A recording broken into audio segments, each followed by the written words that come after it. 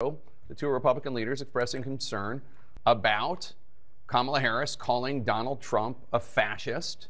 Let's show an example of Harris doing exactly what McConnell and Johnson are taking issue with. She's a Marxist, communist, fascist, socialist. I'm sorry, the control room, that was actually Donald Trump calling Kamala Harris a fascist in September. Control room, are you ready? Please run the clip of Kamala Harris calling Donald Trump a fascist, which offended the Republican leaders.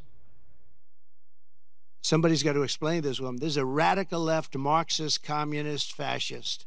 Okay, again, I'm sorry. That was Trump calling Harris a fascist. I apologize. Control room, can we get it together?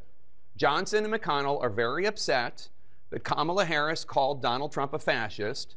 Please roll the clip. Humor me. Authoritarian,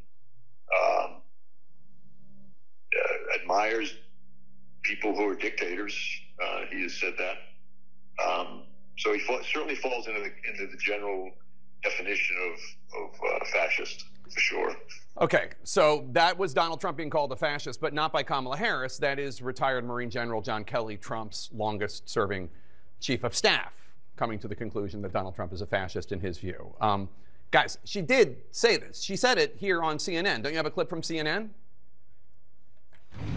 We have got to stop him, Milley said. You have got to stop him. By you, he meant the press broadly. Quote, he is the most dangerous person ever.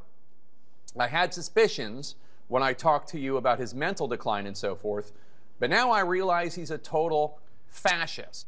Okay, so that was from CNN, but that was me reading a quote from former Joint Chiefs of Staff Chairman General Mark Milley, who Trump appointed.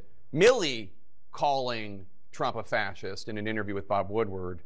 That wasn't Harris calling him a fascist. Control room, come on. I know we have this clip somewhere from CNN. Come on, show it.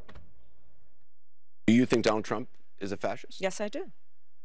Yes, I do. Thank you.